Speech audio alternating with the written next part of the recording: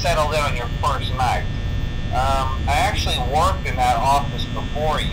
I'm finishing up my last week now, as a matter of fact, so I know it can be a bit overwhelming, but I'm here to tell you there's nothing to worry about. You'll do fine. So let's just focus on getting you through your first week, okay?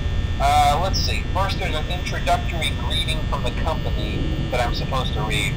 It's kind of a legal thing, you know. Welcome to Freddy Fazbear's Pizza, a magical place for kids and grown-ups alike, where fantasy and fun come to life. Fazbear Entertainment is not responsible for damage to property or person. Upon discovering that damage or death has occurred, a missing person report will be filed within 90 days or as soon as property and premises have been thoroughly cleaned and bleached and the carpets have been replaced. Blah, blah, blah. Now, that might sound bad, I know, but there's really nothing to worry about.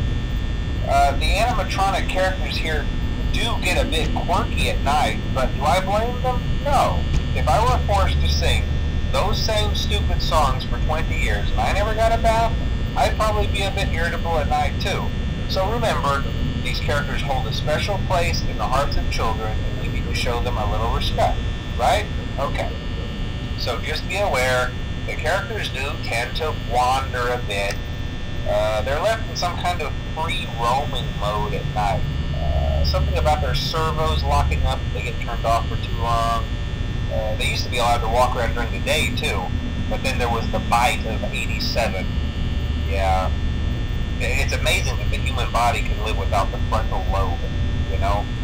Now, concerning your safety, the only real risk to you as a night watchman here, if any, is the fact that these characters, if they happen to see you after hours, probably won't recognize you as a person. They'll most likely see you as a metal endoskeleton without its costume on. Now, since that's against the rules here at Freddy Fazbear's Pizza, they'll probably try to forcefully stuff you inside a Freddy Fazbear suit.